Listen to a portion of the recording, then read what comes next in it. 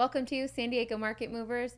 My name is Valley, and we are back with John Lieber in the building once again. Valley, it's good to be here. Thank you. One of the prerequisites of being on our show is being a producing agent. And so what I'm noticing a trend-wise is it seems like the same agents are producing still high number of volume of units and selling a lot of homes, and then a lot of people are falling off. What's the difference? Why are some producing and some aren't? Well, I think the easy answer to that question is there's only maybe half the homes for sale. So it's the same number of licensed agents, and they're all fighting over a lot smaller pot of homes. So, you know, it just interestingly enough, like whenever I put a listing on right now, I used to not, you get an open house request from another agent every once in a while.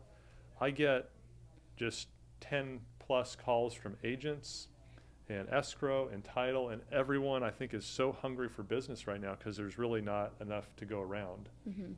So I think what we're seeing is probably a good thing for our industry, where there's, I mean, realistically too many agents out there.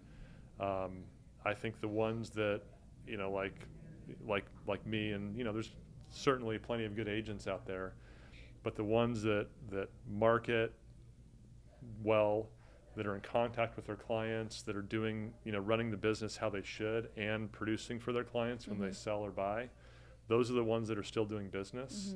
And I think the other ones, if you're not putting much of an effort in, I think you are probably really struggling to get any business at all.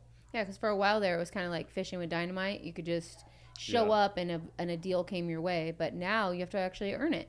Yeah, and I think it's a good thing. It's kept me on my game, where I'm just making sure that whatever I'm doing in terms of marketing myself, marketing my clients' properties, just making sure that my plan is really you know, systematized and run really well right now, because you know, I want the business, I want to represent my clients well, and I want to make sure that, you know, that I'm never one of the ones that's falling by the wayside because I'm not producing. I could never see that out of you. I know that you do the work that other people aren't willing to do, and that's kind of what you've been around in this business for a long time. And it's because you're structured, you're consistent, you're knowledgeable, and you've, you know, just stuck to the plan. It's kind of my professional golf background, where I used to, you know, I worked on my own a lot with my coaches, and I would have my practice plan and I would just execute on that. So I'm used to just following that plan and sticking to it and being disciplined about it. So it's just kind of, they say, like, you practice how you play, or you play how you practice. Totally. You know what I mean? Totally. That's awesome. All right. Well, thank you so much for sharing your insight, and come back next week. Thanks. Good question. Thanks, guys.